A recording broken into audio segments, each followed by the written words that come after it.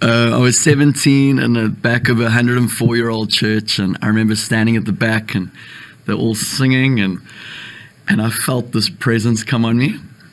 Never been into a church before, and I said to myself, "Holy beep, Yeah.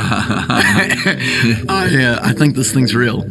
And so it sent me on this crazy journey pursuing God that made me fall wildly, desperately in love with Jesus. And Like just with an encounter, like one encounter. before I heard the gospel, I felt him. Before I heard the gospel, I felt him. Before I heard the gospel, I felt him.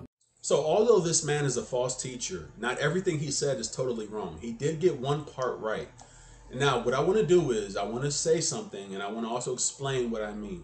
Now what I want to say is he was right that you can, and there are people, there are Christians, true Christians, who were saved without hearing the gospel. Now I want to break down, before you start tripping, let me explain biblically what I mean. Okay, what I mean is there are 2 points to salvation. Okay, there is one, a sense in which there is a singular day, a moment in history in which a sinner is supernaturally regenerated by the Holy Spirit and is born again. And 2, there is a part of salvation in which the sinner, through a lifelong lived process of sanctification, lives out and grows in his salvation. Okay, so we are saved and we are being saved. And what I mean is, a lot of times true Christians were saved out of sheer self-preservation. And I'll use myself as an example.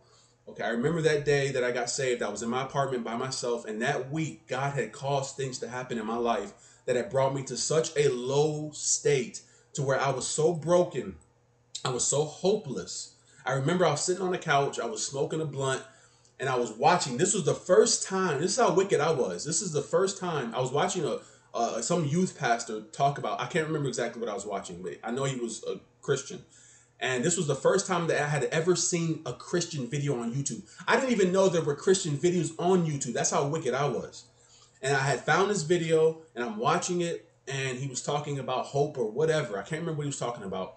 But I remember just getting up and crying out to the Lord right there alone in my apartment. Not because I heard the gospel that he could save you from the wrath of God and save you from your sins, and that he was the only hope of salvation. It wasn't that. I was hopeless, and he was the only thing I had. I couldn't look left, couldn't look right. All I could do was look up to Christ. Okay, and so I didn't hear the gospel. Okay, and I cried out to the Lord, and something happened to me. I was changed in that moment. I was born again. And the next day, I went out and bought a Bible, my first Bible, and that's the first time I was presented with the gospel, when I went into the New Testament.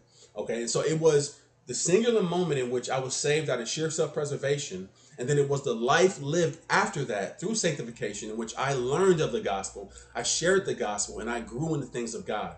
So this is what I mean when I say he was, to a degree, right, even though he was false, because his account is wrong and he's a false teacher, but he wasn't wrong in to say that it's possible for a sinner to be saved without hearing the gospel in that moment. And that's all I want to clarify. And I hope I've explained that so you can understand my position.